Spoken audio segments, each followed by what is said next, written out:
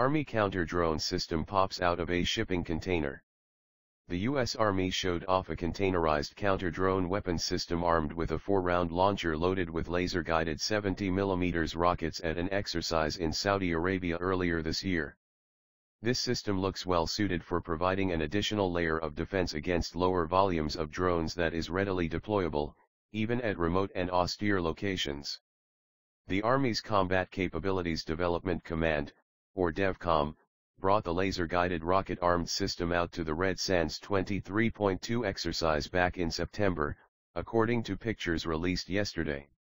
Red Sands 23.2 took place at the Shamal-2 Range in northeastern Saudi Arabia and was the second exercise run through a new U.S.-led test entity in the Middle Eastern country called the Red Sands Integrated Experimentation Center.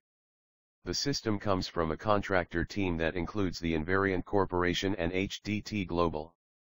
The images from Red Sands 23.2 focus on a portion of the complete system, consisting of Arnold Defense Land LGR-4 4-round 70mm rocket launcher mounted on a modified commonly remotely operated weapon station 2, CROWS 2, from Kongsberg Defense.